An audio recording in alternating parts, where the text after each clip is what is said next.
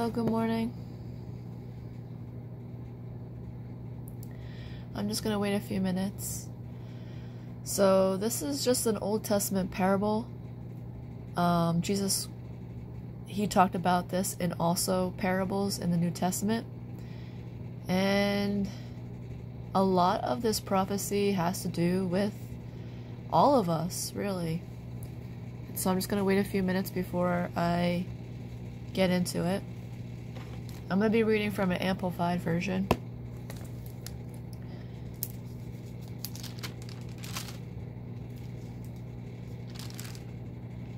And we're going to be reading in Isaiah chapter 5. But before we go to that, I want to read Romans 11:11 through 36.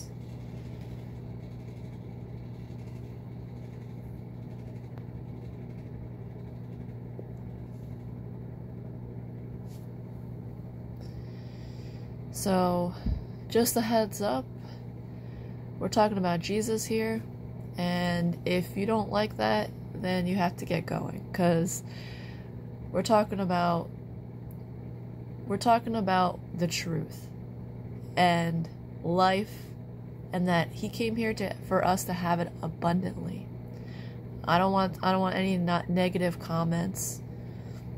If you can try, you can stick around, but please, I don't go up on your page. I don't, say negative things. So, I'll wait a few minutes. But I'm going to read from Romans chapter 11. There's a reason why I'm going to read from Romans, and I will bring this up to you guys as we're reading Isaiah. Okay, so that I made the title for the live called the Vineyard Yielding Wild Grapes. We are that wild branch that's grafted in. So good morning.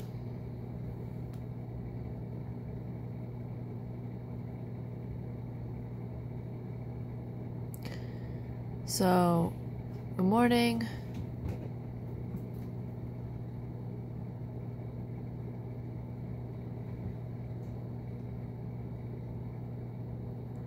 I'm not really sure what you're trying to say, Douglas, as judge. I'm not really sure what you're trying to say. Good morning. And we're going to go into Romans chapter 11. So I picked for the background grapes. Now, this is a prophecy. It's not just a parable in the Old and the New Testament. This is a matter of life and death for both Jew and Gentile. And we are living in the last days, and there is proof of that as we continue every day we draw near to the end. Every day when you look at technology and science and where things are going in this world, this is not normal, and this has not been seen. This has not been seen. This is new. Although Scripture says there's nothing new under the sun. That's how we know we're drawing into the last days. We're reaching at an all-time high with technology and all this stuff. And it says in the book of Revelations, they will seek death and not find it. So I do believe that technology and science will get to that point. So I'm going to read from Romans. So the title is, I wrote down the title, The Vineyard Yielding Wild Grapes. So we're going to go into Romans chapter 11. So I asked, have they stumbled so as to fall to their utter spiritual ruin? Inevitably? By no means, but through their false steps and transgressions. This is just talking about the Jewish people. Alright, and then we're going to go into Isaiah chapter 5, and I'm going to show you, and then I'm going to bring you also into a parable that Jesus was talking about in Matthew 21. Okay, the Bible begins to speak and explains to you what Jesus is talking about. And that's what he was sharing with me this morning. And I'm going to share that with you guys. So, by no means, but through their false step and transgressions, salvation has come to the Gentiles. Salvation has come to the Gentiles so as to arouse Israel to see and feel what they forfeited, and so to make them jealous. Now, if they're stumbling, they're lapsing, their transgression has so enriched the world at a large, and if Israel's failure means much riches for the Gentiles, think what an enrichment and greater advance will follow their reinstatement. They'll be reinstated. Okay, now I know I'm a little, I said I was going to read Isaiah chapter 5, but we're doing this kind of backwards. The Hebrews, they read backwards, so we're doing it backwards. Okay, so by now I am speaking to you who are Gentiles, in such much then as I am an apostle to the Gentiles. I lay great stress on my ministry and magnify my office in the hope of making my fellow Jews jealous, in order to stir them up to intimate copy and appropriate, and thus managing to save some of them. Okay, so Paul was zealous for the law. Okay, and he also was a murderer to Christians. Then he becomes a Christian, and so he has his own experience with Christ. We all have to have our own experience in Christ. We should all desire to touch the hem of the garment. We should all have a desire to have our own personal story, our own personal testimony. So Paul got to have his own testimony with Jesus Christ. And they have rejected the truth. And therefore, because of this, we provoke them to jealousy. But then we also should be humble. We should not be, thinking of ourselves any better, because we're really not. If you really want to think about it, we are just like they are, in some ways. So in the hope of making my fellow Jews jealous, in order to stir them up to imitate, copy, and appropriate, and thus managing to save some of them, for if their resurrection and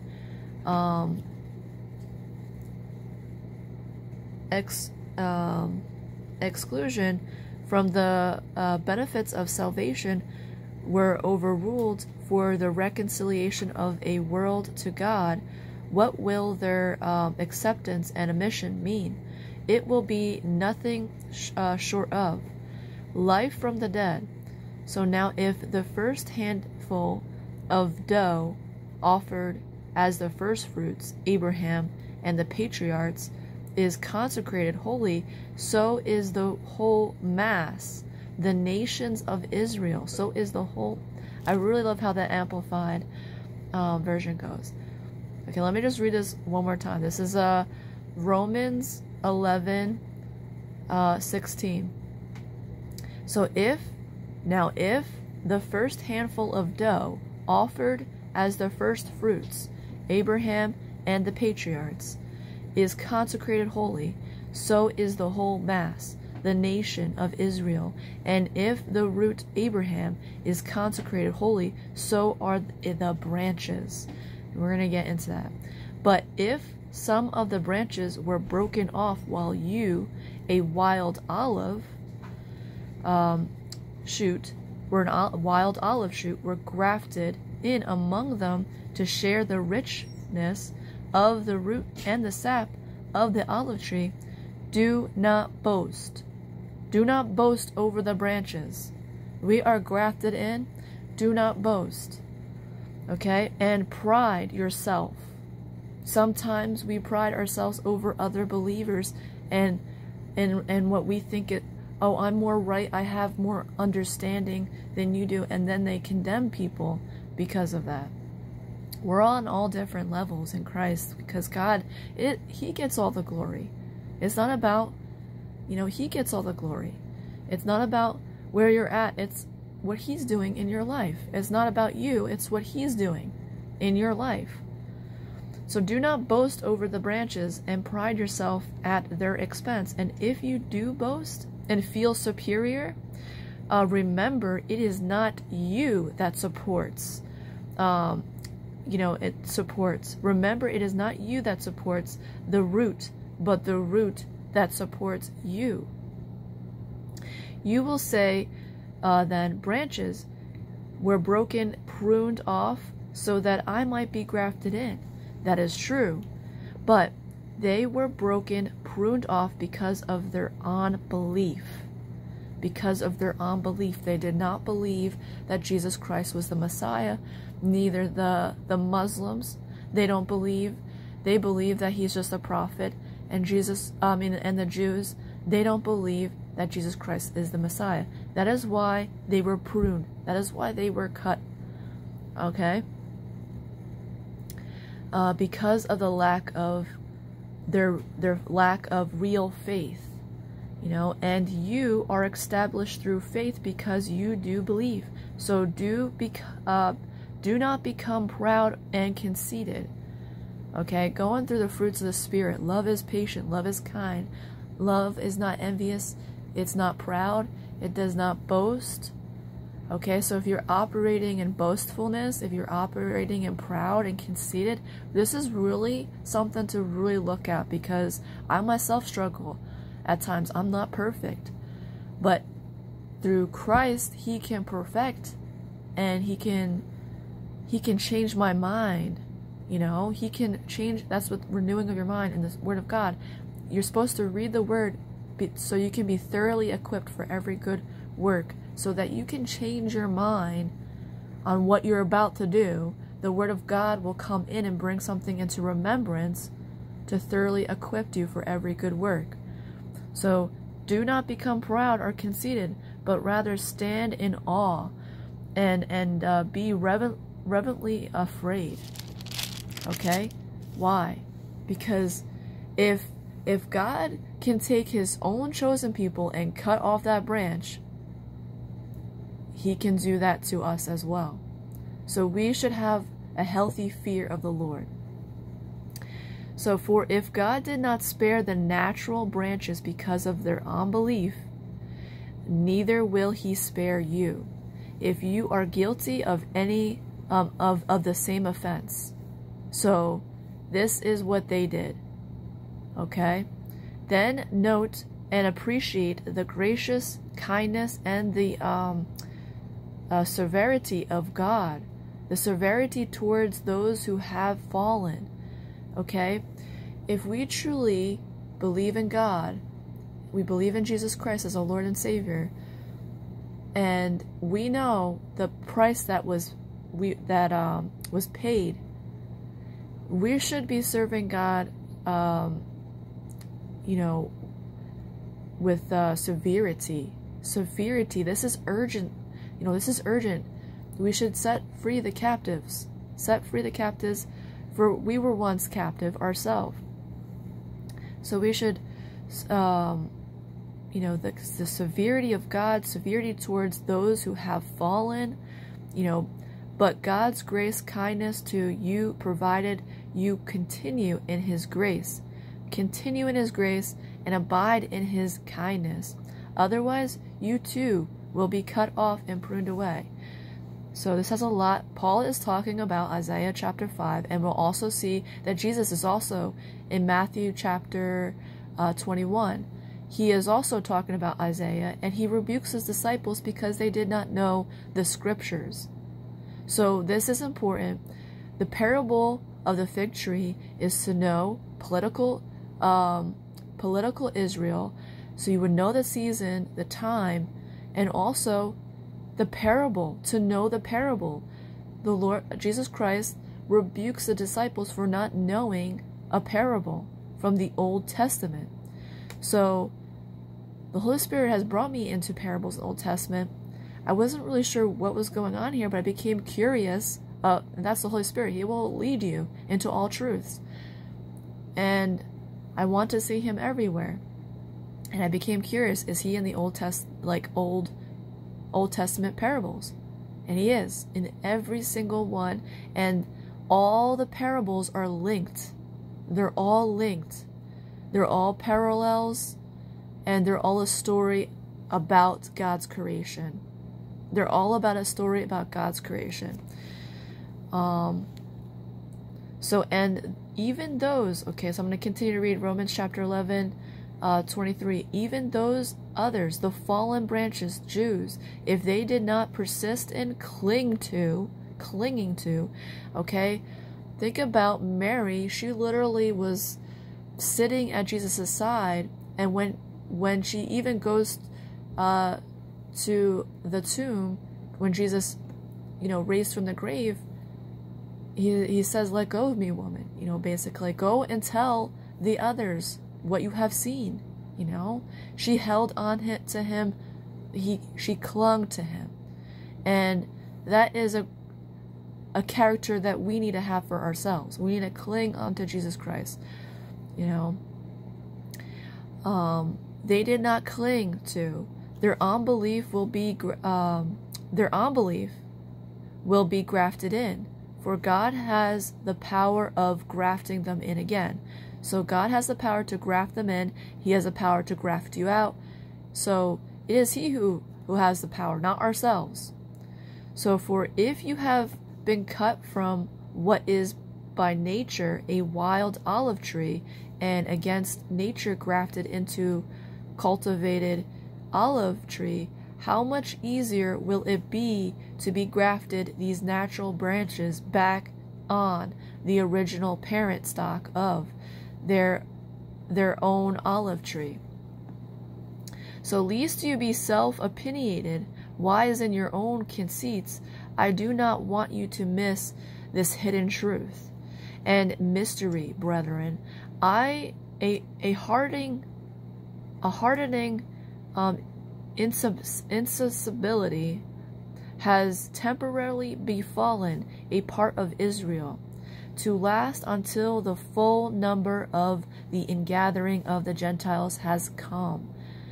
Until the full number of the ingathering of the Gentiles has come. I believe that's drawing very close. I believe that it's at the door. Like, I feel the Holy Spirit. We're here. So all Israel will be saved, as it is written, the deliverer will come from Zion. He will banish ungodliness from Jacob.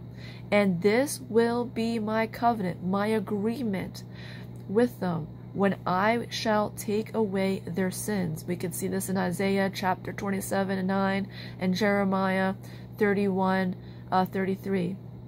From the point of view of the gospel, the good news, they, the Jews, at present are enemies of God, which is for your advantage and benefit. But from the point of view of God's choice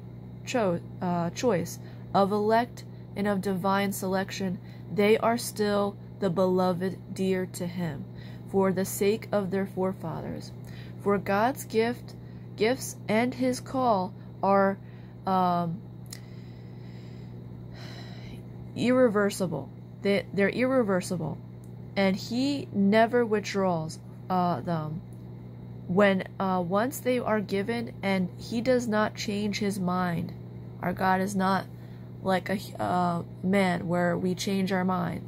When he says something, he will do. He is faithful, and he will do.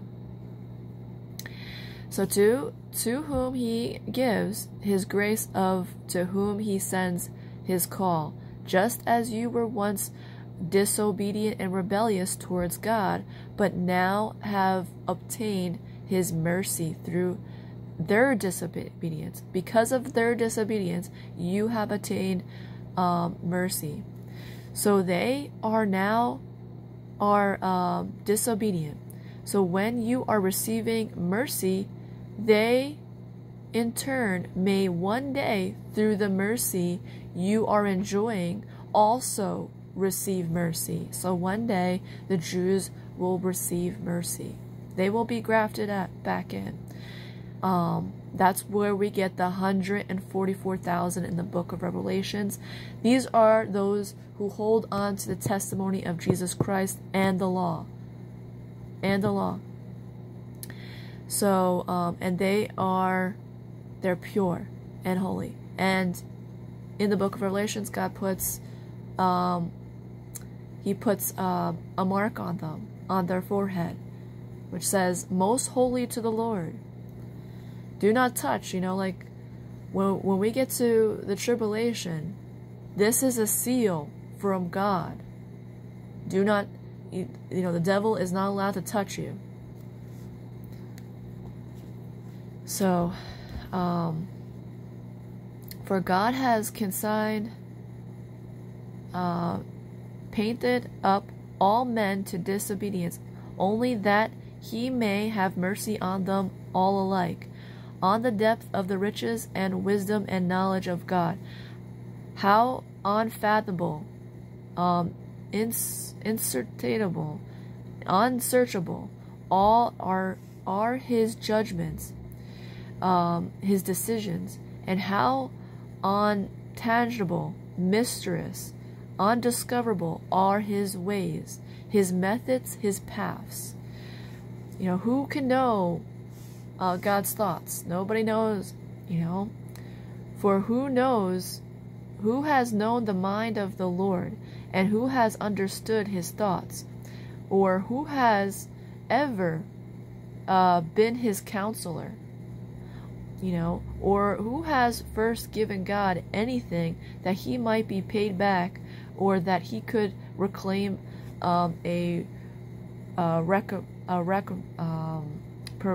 permits?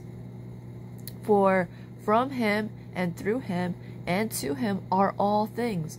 For all things originate with him and come from him. All things live through him, and all things center in him and tend to him, consummate and to an end in him. To him be the glory forever and ever. Amen. And it says, so be it. So be it, which in Hebrew means, amen means so be it. So now, after we have read this, we are the olive, that wild olive branch. So now when we go back to read Isaiah chapter 5, we'll understand this a little bit better, and then I'll bring us back into the New Testament. So Isaiah chapter 5, and I'll explain what these symbols are.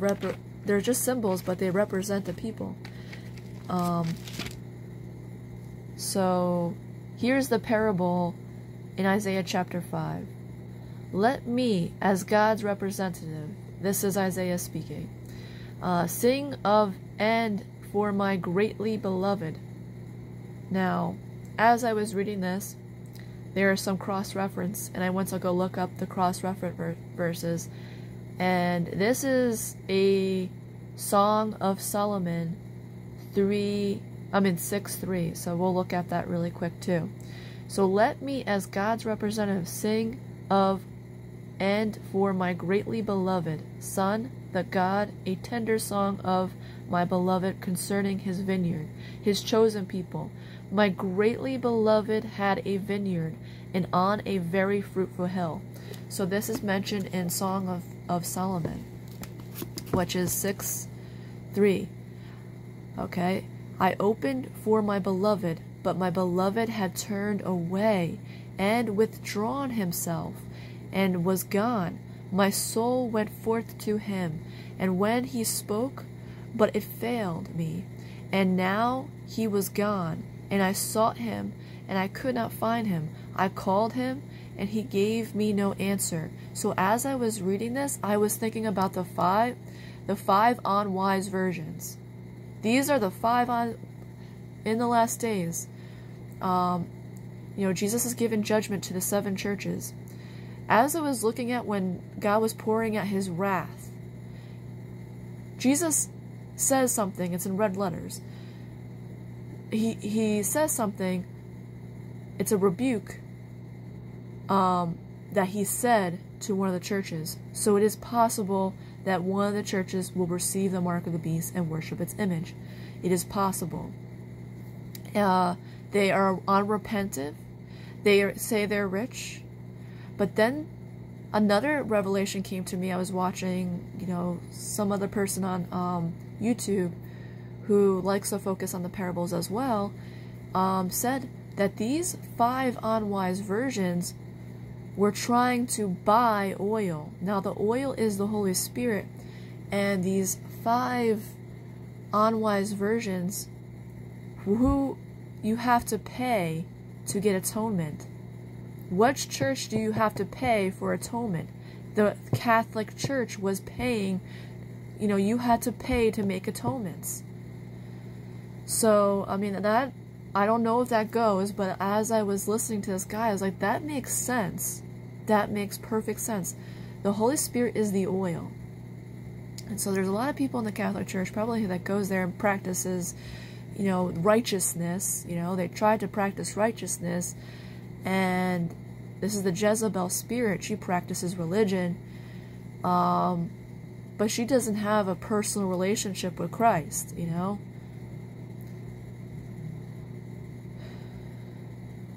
So, anyways, as I was also reading this, the Song of Solomon, it is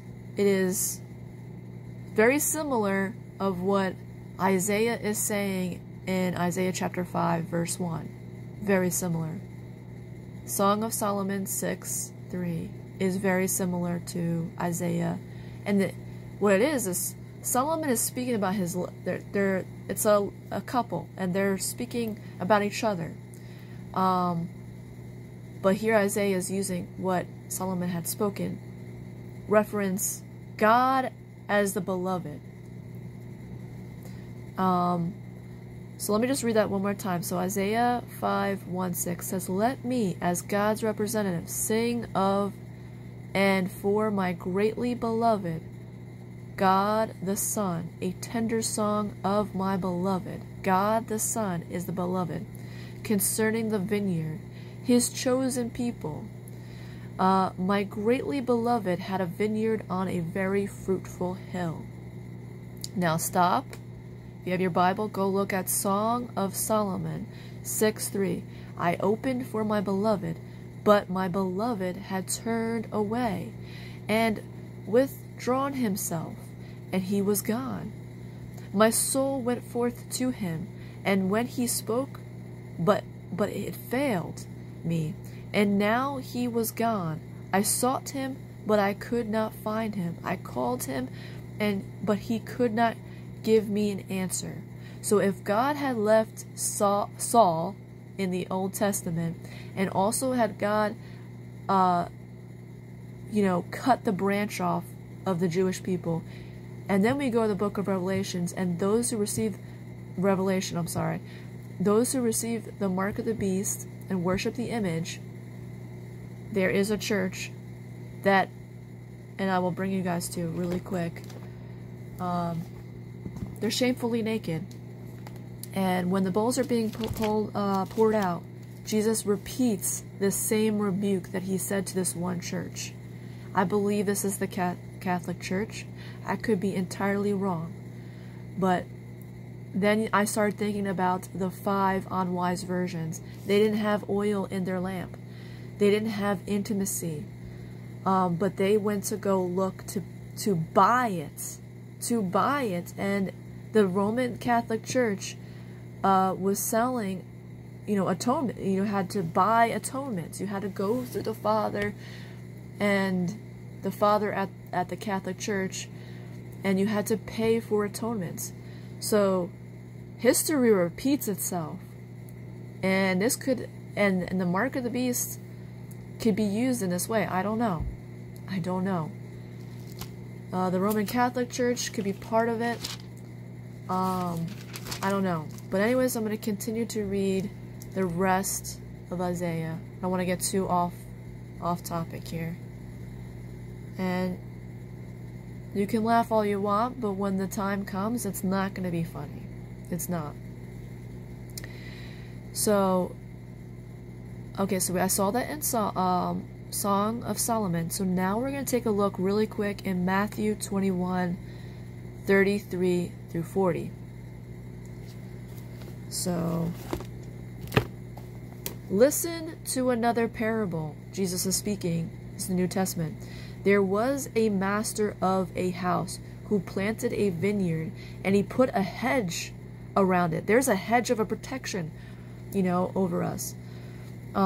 He put a hedge around it and dug a wine vat in it, and he built a watchtower. He built a watchtower, and then he went out and he rented it. He rented it for rent to tenants, and went into another country. And when the fruit season drew near, he sent his servants to the tenants to get his share of fruit. But the tenants took his servants and beat one. And this also, remember, you know, as I'm reading this reminds me of another parable that Jesus was talking about, of the wicked servant.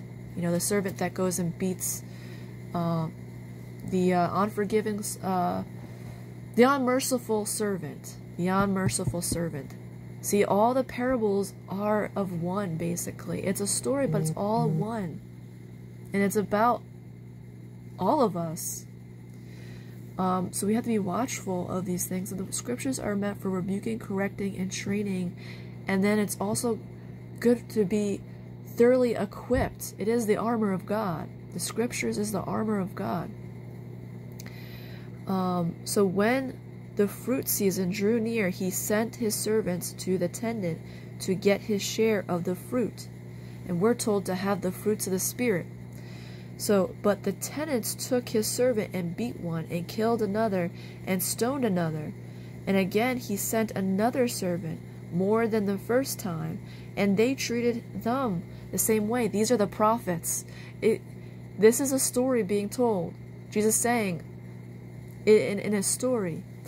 And he says, finally, he sent his own son. So, finally, he sent his own son. Who is that? Jesus Christ. To them, saying, they will respect and give heed to my son.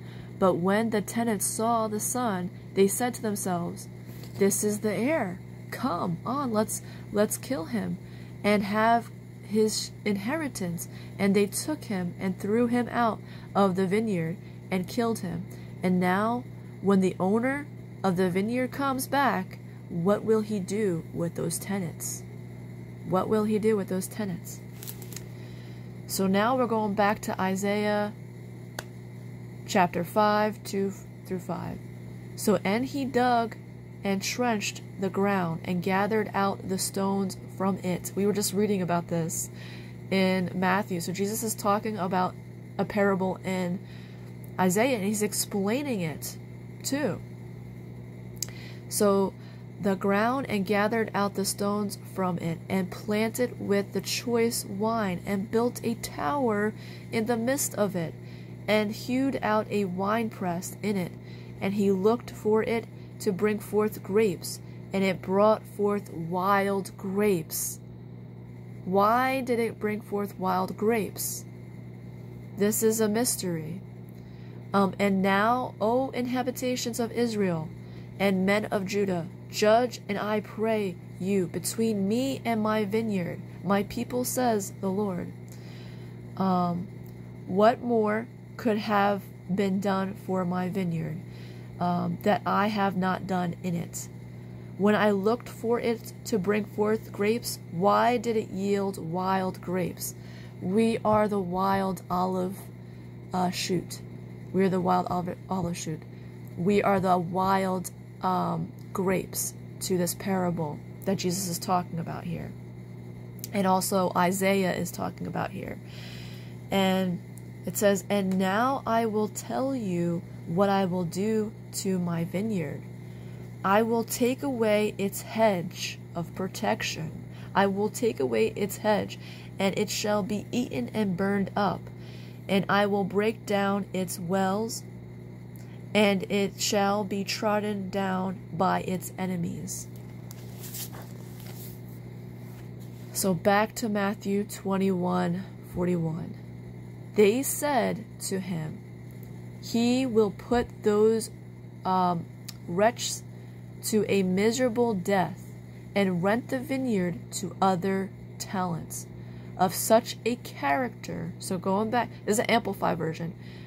We are told to be representatives. How is our character? How do we carry ourselves? He is the author, and we are the characters to the story. So he gives it over to another tenant of such a character that they will give him the fruits promptly in their season. So he was talking about the parable in Isaiah 5:1-7. Jesus Christ was talking about that parable. So we're going to read John chapter 15. So now we're everywhere. So John chapter 15.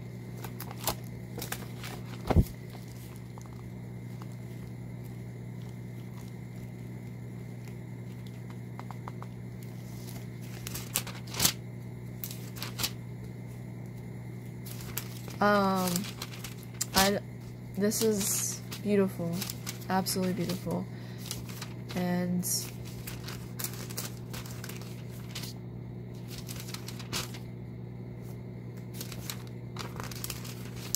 I just want you guys to see it. So now we're going into John chapter 15, and we're going to go to the fruits of the Spirit. So that's the mission here, but there's more. I looked up online this morning. I was gonna do a little video, but it didn't turn out good. So if I have time, I'll show you. But there's more. There is over 60 verses throughout the whole entire Bible about the vineyard, and if I have time, we'll go into some of them. So in John chapter 15, it says, I am the true vine, and my Father is the vine dresser. So the Father is the vine dresser. Any branch in me that does not bear fruit, that stops bearing. Okay, so this is the amplified version. It is possible to start walking and being on fire, because we see this in the church in Revelations. There's a church who you could be on fire for the Lord, but then forget your first love.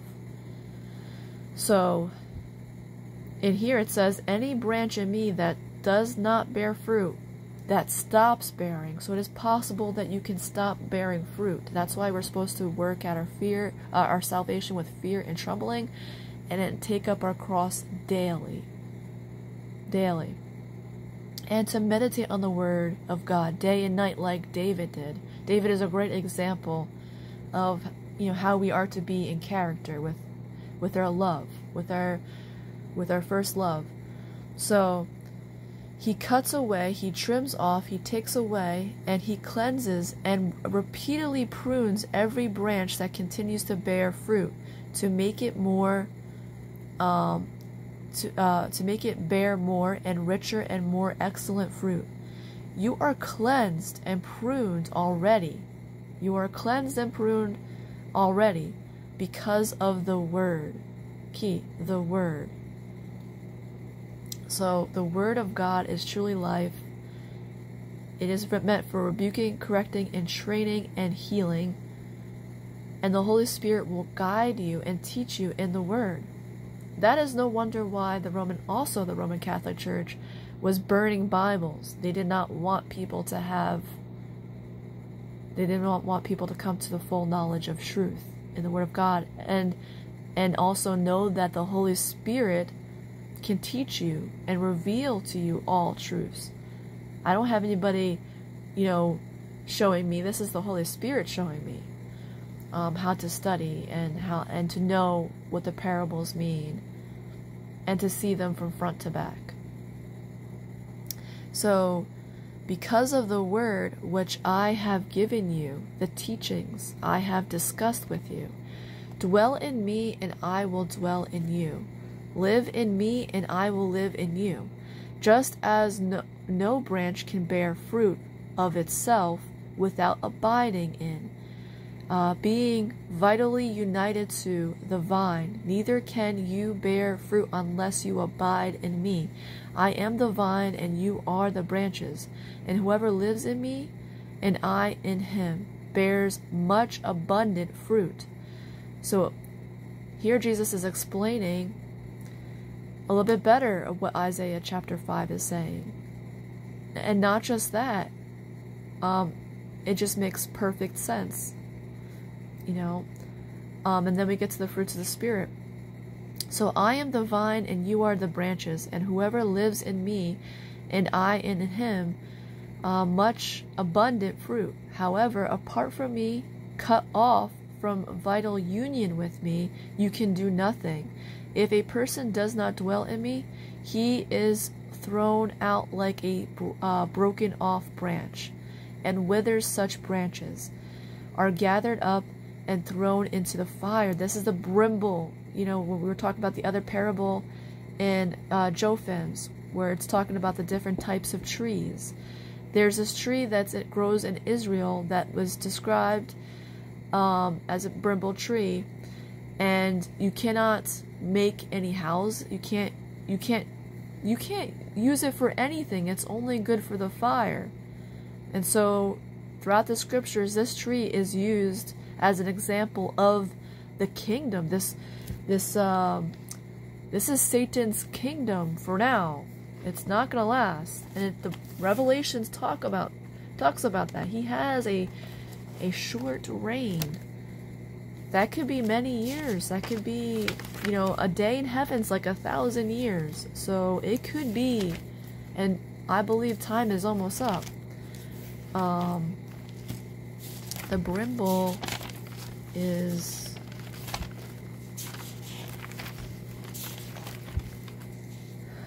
it represents Satan's empire, kingdom of darkness. That's what, and going back to that fable, that parable, we keep going back to it, but I think maybe there's some that may not understand it clearly. I myself sometimes have trouble understanding. But it says, I'll just read Judges 9, 1 through 15. When it was told to Jonathan, he went and stood at the top of Mount Gerizim and shouted to them, "Hear me, me of Shechem, that God may hear you." One time the trees went forth to anoint a king over them, and they said to the olive tree, which we know the olive tree represents Israel, and where that wild branch is grafted in. Now the trees in general is talking about the people, okay? And they say, "Come, reign over us." But the olive tree said to them, "Should I leave my fatness, which God and man are honored, and go to wave over the trees?" And then the tree said to the fig tree, which is political Israel, they say to the fig tree, "You come and reign over us." But the fig tree said to them, "Should I leave my sweetness and my good fruit and go to wave over the trees?" And then the tree said to the vine, which is represented as Jesus Christ. Jesus Christ is the vine. This is spiritual Israel. We're grafted in too. "You come and reign over us." And the vine, the grapevine, replied, "Should I leave my new wine, which rejoices God and men, and go to wave over the trees?" Absolutely beautiful. So now we're going to go back to John 15. We left off John 15:7. If you live in me and abide vitally united to me, and my words remain in you, so my words, the word of God is a lamp and a light unto our feet. We should be meditating on the scriptures day and night to be thoroughly equipped for every good work. There is coming a season where it's going to be really bad. There's going to be a financial collapse, and it's gonna happen around the whole world. Nobody's gonna have a job. Nobody's gonna have food. Is going to be, you think food is, you think trying to find things off the shelf is hard now. You're not even going to be able to buy at all until that mark comes. Until you gotta buy, you can't buy or sell unless you have the mark of the beast. These things are coming, and the Holy Spirit showed me famine in dreams last year around this time, and I'm starting to see that things are speeding up, and it could actually happen very soon. When you have to realize too, prophecy doesn't happen right away. Sometimes, like in Joseph, famine, it started to happen within 7 years. So it could be something like that. But we already see that things are looking that way. And I asked the Holy Spirit, should I stock up? Because a lot of people were, saying stock up, be prepared. But the Holy Spirit showed me something different. He said, be prepared in the Spirit. Stock up on scriptures. This is your bread. This is your life. The oil in the lamp is having a relationship, exercising with the Spirit day and night, reading the Word of God, having intimacy with Him in the Word. This church is not doing that, and they will be afraid, and they will be led by their fear in receiving this mark, because the mark is going to be something about health, and we already see with what happened with the pandemic. It's going to be health. It's going to be something in that way. So just be prepared. Stock up on scriptures. People keep saying, stock up on food, do this, do that. I'm telling you to stock up on scriptures, because this is what is going to give you life and discernment and wisdom to make right decisions for when troublous times come. Because apart from God, we can do nothing. He is the vine. And if we truly believe in Him, we shouldn't worry about famine or pestilence or plagues, because look at it. We're going to go through what the Israelites went through when they were coming out of Egypt. They were a witness to the plagues. They saw famine. They saw pestilence and plagues, but they were not touched. God gave them what they needed. And then they were in the desert, and God fed them in the desert. They started to complain. Let us not be like that. Let us be perfectly content when we have a lot and when we have little. And not store up for yourself, because another parable that the Lord had put on me is, do I have it? Is a parable about covetousness. There's a parable about covetousness that Jesus was talking about, and of course I don't have it on me. Let me go grab it really quick, because it goes with what we're talking about.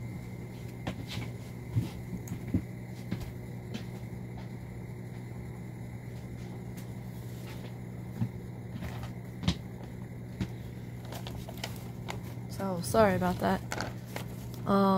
So Luke 12:15, here Jesus is talking about a parable. It's about a vineyard too. Everything is about a vineyard. Okay, so, and he said to them, guard yourself and keep free from all covetousness. So what does covetousness mean? It breaks it up in this translation, the Amplified. The immoderate desire for wealth, the greedy longing to have more. Don't store up treasures here on earth, but store up treasures in heaven. So do not be afraid about what you'll eat or what you'll wear or what you'll put on. Because your Heavenly Father knows what you need, and He gives you what you need each day. Okay, so then Jesus goes on and says, for a man's life does not consist in and does not derived from possessing overflow abundance, or that which is over and above his needs. He doesn't, so we're all guilty of this. We have pantries filled with stuff that we only need what we need for each day. You know, some people, like, well, my husband, he goes out to the grocery store every day and we just get what we need, but we still have some things stored up in case we can't go out. But don't like, you see people go crazy with this, and I was getting into it for a little bit myself, and then I noticed that a lot of the things were expiring, and I felt guilty. I mean, this could have went to somebody, and here I am storing up, and it expires. I don't even get to use it. I waste my money, and it could have went to somebody who could have used that, you know? So it's a sin, it really is. And then going into 16, it says, then he told them a parable, saying, the land of a rich man was fertile and yielding plentiful, and he was considering and debating within himself, what shall I do? I have no place in which to gather together my harvest. And he said, I will do this. I will pull down my storehouses and build larger ones, and there I will store all my grain and produce, and my produce and my goods. And I will say to my soul, soul, you have many good things laid up, enough for many years.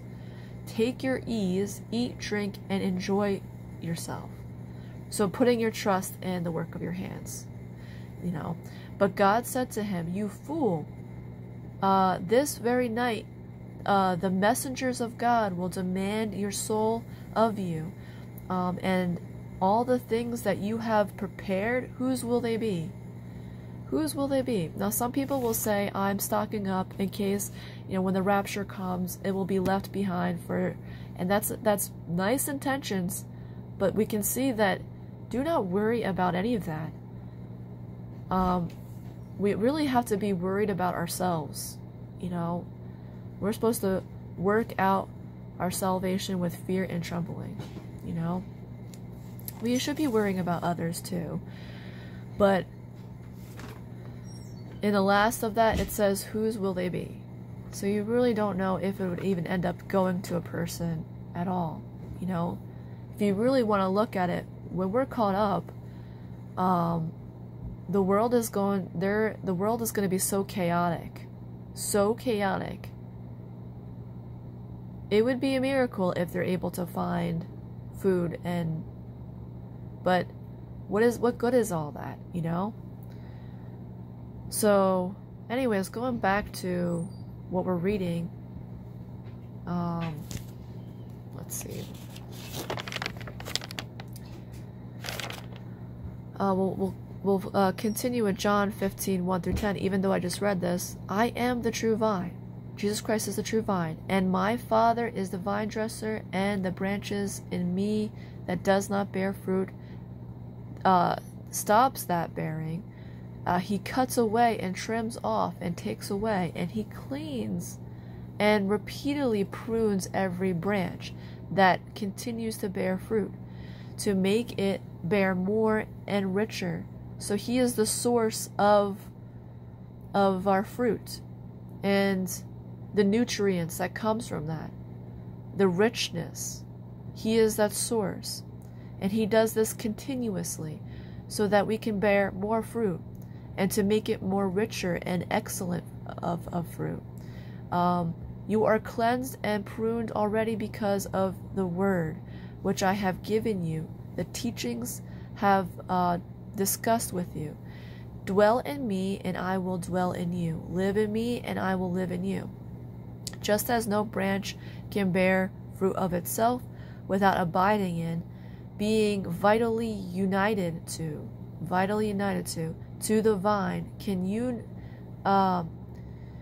the vine, neither can you bear fruit unless you abide in me. So there is no other path to life other through him. And so a lot of these doomsday preppers try to sustain themselves, right? They try to make life for themselves.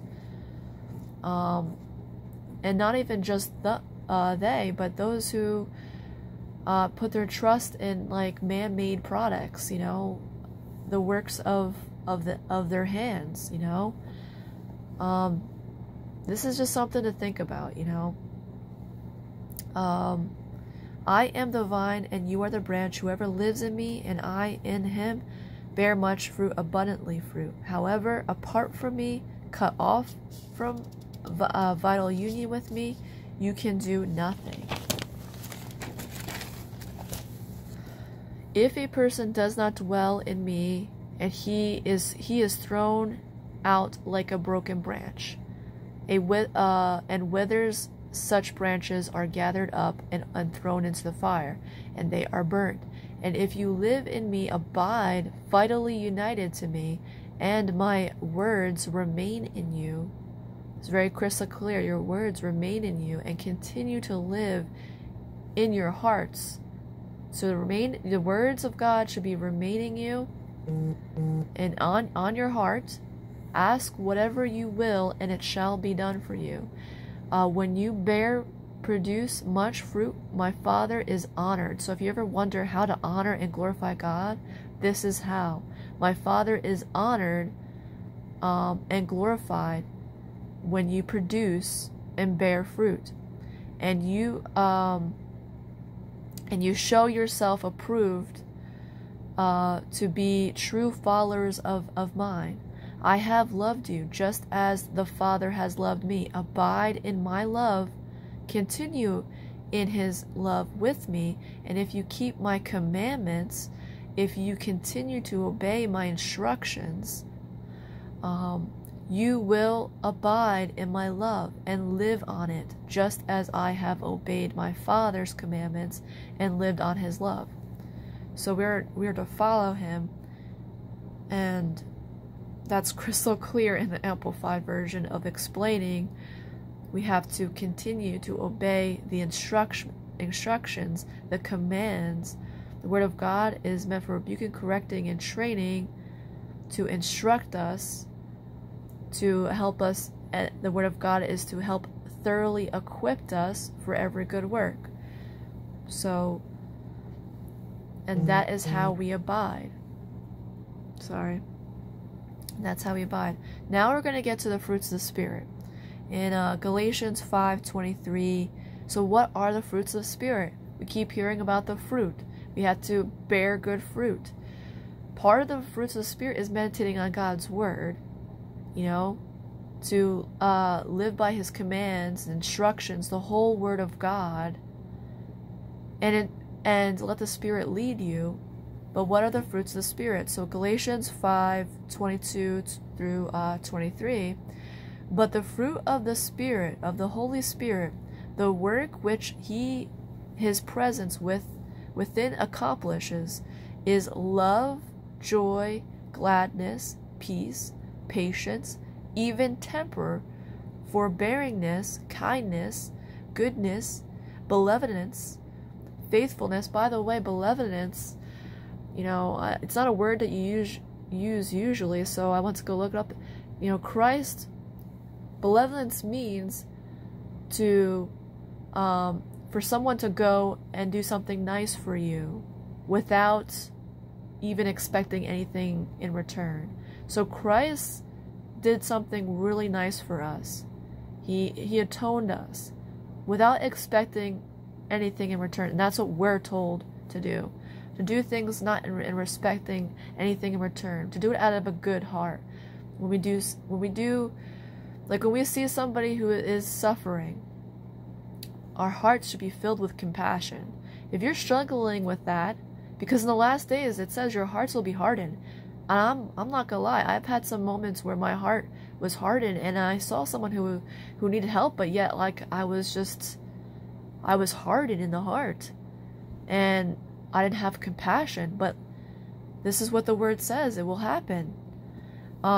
If you're struggling with that, you have to pray for the Lord to soften your heart to true mercy and grace, and to be compassionate for one another, so that you can have these fruits of the Spirit, so you can walk in obedience according to His word. So temperance, kindness, goodness, benevolence, faithfulness, gentleness, meekness.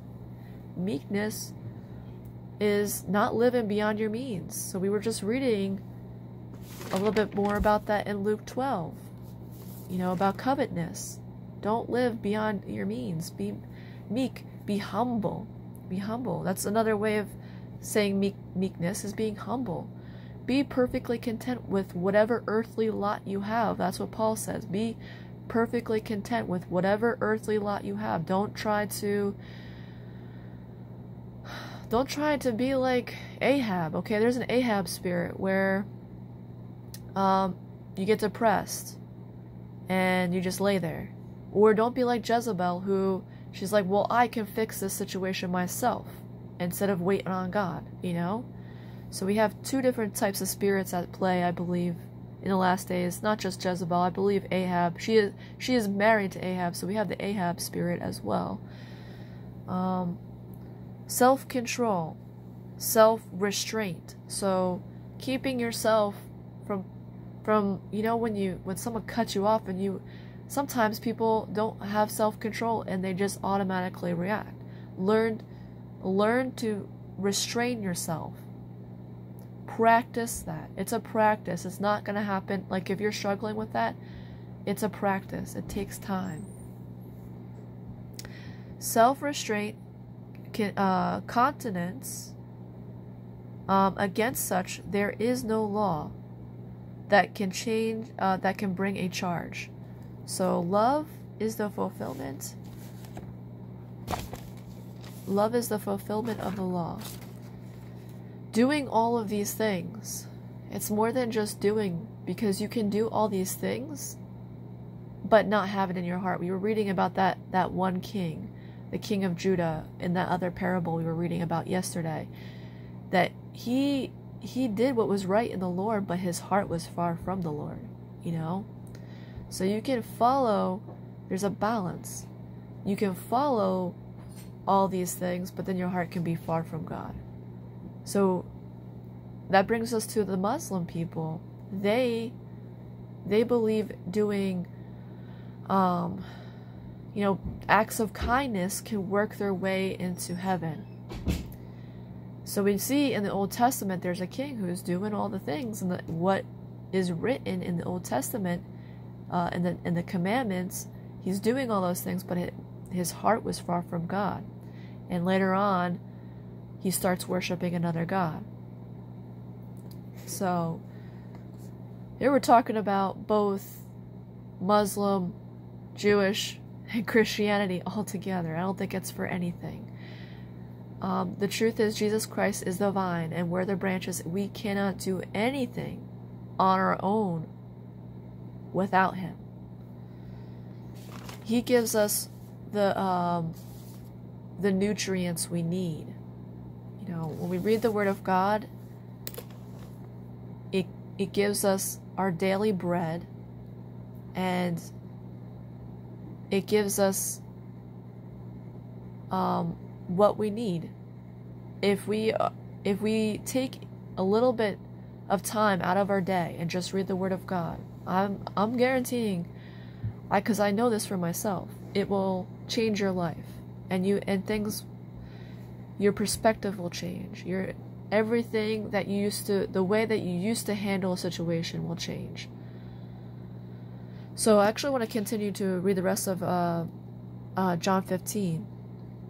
So 15:11, it says, I have told you these things that my joy and delight may be in you. So part of the fruits of the Spirit is joy. So we should be joyful. Depression is not something the Lord had given you. So try to shake that off of you. Find some things that you're thankful for. You might want to meditate on gratitude. scriptures about gratitude. If you're falling into depression, this is a sign that the devil is trying to steal from you, and that you need to go look up scriptures for gratitude in Christ. And then get yourself a notebook and write down all the things that God has delivered you from. And think about that and rejoice. I have told you these things that you may have joy and delight. Your delight may be in you, and that your joy and gladness may be of full measure. Full measure. He wants you to feel the full measure and complete and overflowing. So this is my commandment, that you love one another just as I have loved you. No one has greater love. No one has shown stronger affection than to lay down give up his own life for his friends. You are my friends if you keep on doing the things which I command you to do.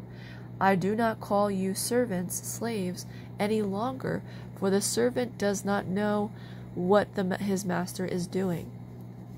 So we know what he's doing. He gives us an insight through these parables of what he's doing. But I have called you my friends because I have made known to you everything that I have heard from my Father, and I have revealed to you everything that I have learned from him. You have not chosen me, but I have chosen you, and I have appointed you. I have planted you, that you might go and bear fruit and keep on bearing, and that your fruit may be lasting, and that it may abide, so that whatever you ask the Father in my name, as presenting all that I am, he may give it to you. This is what I command you, that you love one another. And if the world hates you, know that it hated me before it hated you. If you belong to the world would treat you with affection and would love you as its own. And let me tell you, I have friends and family who say they love me, but I can tell you I don't feel the love. I don't feel it. And I also don't feel like I belong here. And probably but you guys feel the same way too. I just don't feel like I fit in this world. Okay, so you're not to feel like that. You're not to that's, if you feel like that, there's a reason, because you are not of the world. You're not of the world. You're children of the Most High. And that is why you feel like a displacement. You don't feel like you belong. There's a reason, because you are not of the world. So if you belong to the world, the world would treat you with affection and would love you as its own. But because you are not of the world, no longer one with it, but I have selected you out of the world. And so it's God who chooses. He chooses whom he wants to choose. He draws who he wants to draw. So the world hates you, distastes you. Remember that I told you, as servants the servant is no greater than his master. It is not superior to him. If you persecute me, they will also persecute you. So if they kept my word and obeyed my teachings, they will also keep and obey yours. But they will do all this to inflict all these sufferings on you because of your bearing my name and on my account. So part of the fruit too is accepting Jesus as your Lord and Savior. You wonder how to get this fruit. He is how to bear that fruit. Because it says you're bearing my name. You're bearing my name. That's part of bearing the fruit.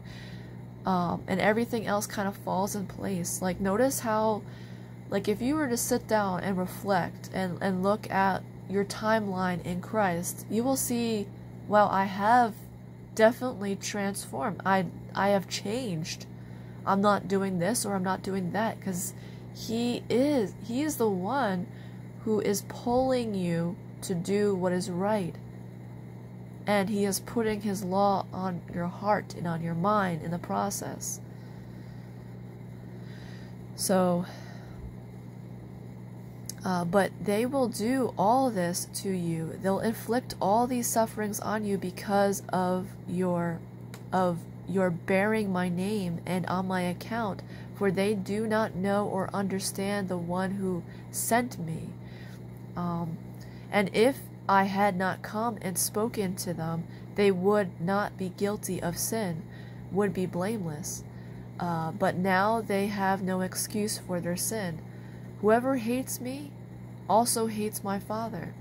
And if I had not accomplished among them the works which no one else ever did, nobody in the whole entire world has ever done what Jesus has done. Has never... He kept the law perfectly. They would not be guilty of sin.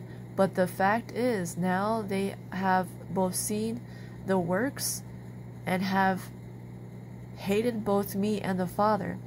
But this is so that the word written in the law might be fulfilled. They hated me without cause, which is in Psalms 35, 19, and 69:4. You can see that. But now we're in 26. But when the Comforter, the Counselor, the Helper, the Advocate, the Ancestor, the Strengthener, the Standby, comes, whom I will send to you from the Father, the Spirit of truth, who proceeds from the Father, he himself will testify regarding me.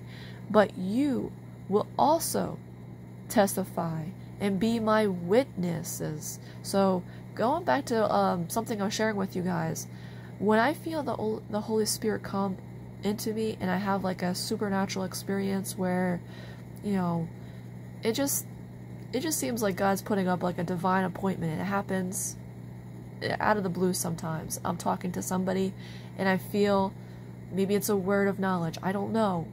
I'm just learning this as I go.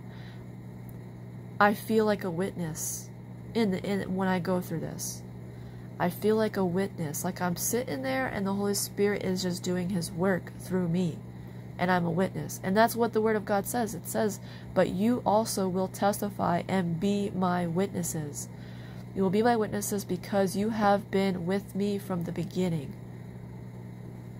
So let me know if you guys have ever felt that, like a witness, a true, like you feel the Holy Spirit come in and it's like he takes over and speaks through your mouth, and you're just sitting there witnessing it. Like, is this really happening?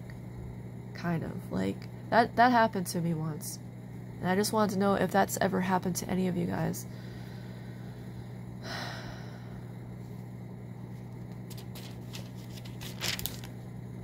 So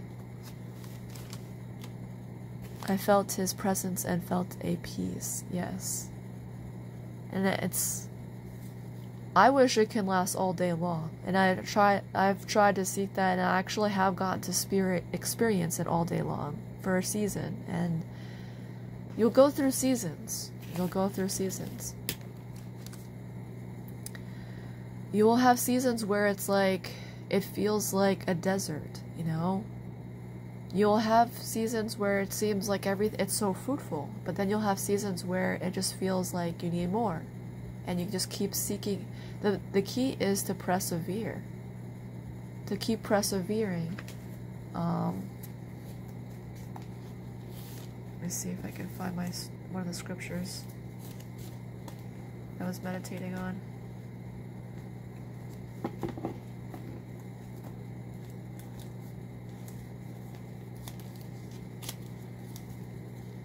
Just keep seeking.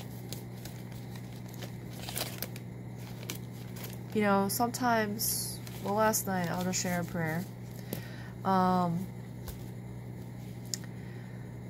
Lately, I've been feeling like, you know, Jesus says he's at the door. Sometimes I feel like I'm trying to bust in the door myself. Never mind him being on the door. I'm trying to get inside the door. and I sometimes feel like the door is shut very tight, and I'm trying so hard to bust open that door. But what that is a spiritual warfare going on. Something is trying to keep me in high worship.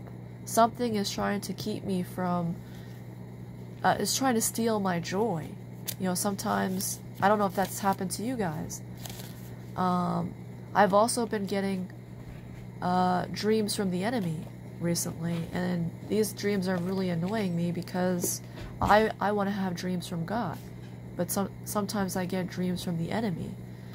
And I'll just share one recent dream that I had from the enemy, and I've been having this dream for a while, so it's hard to say if it's really truly from the enemy. You know, I don't know. You can let me know what you think. I'm in a house. So in this dream, I'm in a house, and in this house, there's a safe area where I can be. And in this house, this is the only safe place. And, well, there's another safe place, but it's on the other side of the house. The rest of the house is evil. There's some kind of demonic thing going around in the rest of the house. And I'm stuck on this one side of the house, and I really want to get to the other side. But it's really hard for me to get to the other side with this strong demonic, like, it is very fearful. Very fearful. When I've had this dream, I feel a strong presence of fear. And I'm like, this is definitely not of God. This is something from the enemy. But I've had this dream before where I'm trying to get to the other side, the other part of the house, but I can't because there's a strong demonic presence, and I feel like a discernment saying, do not go any further. Do not go any further. This side of the house isn't safe. It's really hard for me to explain it because I keep having this dream over and over again. And I'm like, why do I keep having this dream over and over again? I remember having